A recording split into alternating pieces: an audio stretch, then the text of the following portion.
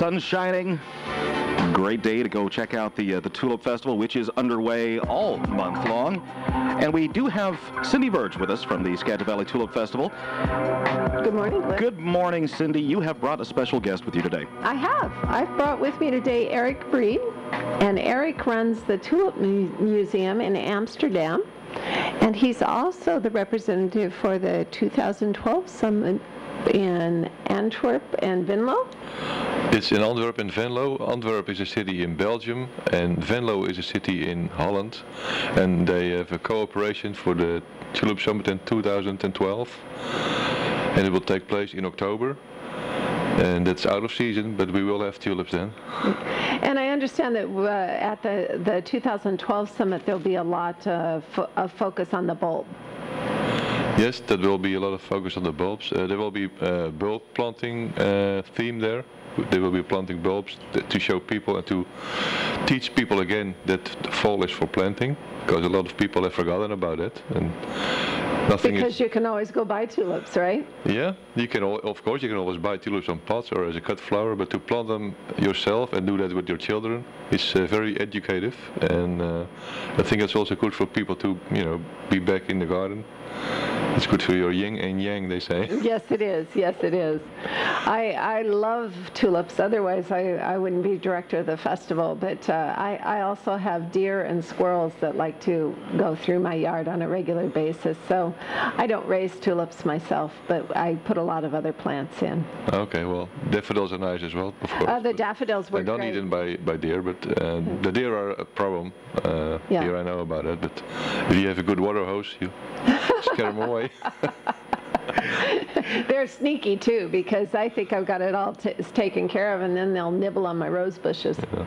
Well, I can imagine they like tulip, because tulip is a flower, and I think there's maybe an orchid, but there's no other flower in the world that comes in so many colors and such a big variations, like tulip, parrot tulips, double tulips, single tulips, lily flowering tulips.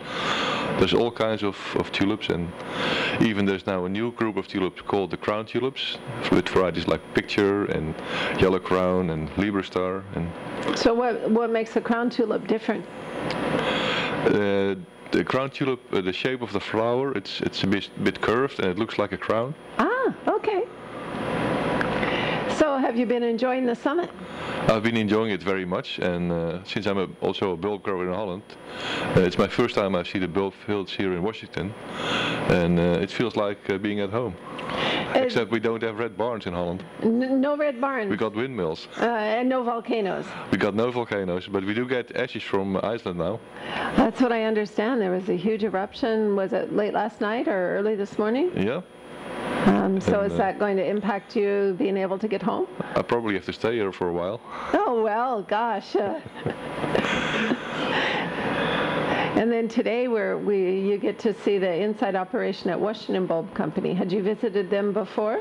No, I have not seen their operation before. I did see some of their fields yesterday from the roadside, but I have not been at their operation, and it's a huge operation. They do a lot of tulips. They do a lot of cut flower tulips in the wintertime. Actually, they do that year round, and I'm looking forward to see that. And so tell us a little bit about what's at the Tulip Museum in Amsterdam. The Tulip Museum, it's in the center of Amsterdam, and it's right across the canal from the Anne Frank house, so it's very easy to find us. It's a museum in one of those old pack houses. It's a museum about the history of the tulip. We show it to the audience in 5 steps. The first step is where you get to see the tulips in the wild. And where are those at? It's like countries like Kazakhstan, even into Switzerland you will find wild tulips, Italy, Crete, Greece, Turkey, Israel, Kyrgyzia, even up in Japan there are wild tulips. Okay. And the second step is the tulips in the Istanbul time, all those needle tulips. Then we show about the tulipomania in the 17th century, where people would trade tulips, those flamed, bizarre tulips, for crazy prices. Wasn't it like as much as a house that they would trade a tulip bulb for? That happened one day, and it was like it crashed, like Wall Street crashed. People got too greedy. and it collapsed completely, and then And came back to their senses that they really, Yep. they're beautiful, but they're bulbs. they're bulbs, you know, they were only bulbs. And then the fourth step is that we show the people how bulb growers in the early days would work with bulbs, and show the old tools and show the way they handled bulbs. And then the fifth step we show, and we have also got a little video about the industry of bulbs today, but we also show people new ways to use bulbs in combinations or in what we call color blends. It's the Tulip Museum is a joint operation with Color Blends. It's a bulb mail order business in Bridgeport, Connecticut, and we show people how to use tulips in new blends with colors that are matching or contrasting. So the tulip industry really is a worldwide industry. It really is. Yes, it really is. And it seems that's one of the things that I've learned as we've done these summits is everybody knows everyone in the tulip industry. You'll talk about a person in Australia and people in Holland know that person, or people in England know that person. Oh yeah, all the tulipaholics, they know each other. Yes. It's an incurable disease. I'd like to know what if the museum has a website. The museum does have a website. It's www.amsterdamtulipmuseum.com. Okay. I think I'm bringing it up right now. And then we have, today is the last day of the summit, and it'll end with a visit to the Tulip reservation tonight. And we're also got the Kiwanis salmon barbecue that we're going to take people to. That's something I'm really looking forward to. Because that was one of the never-ending questions as I've gone to different places is people say, do you really have enough salmon that you can barbecue?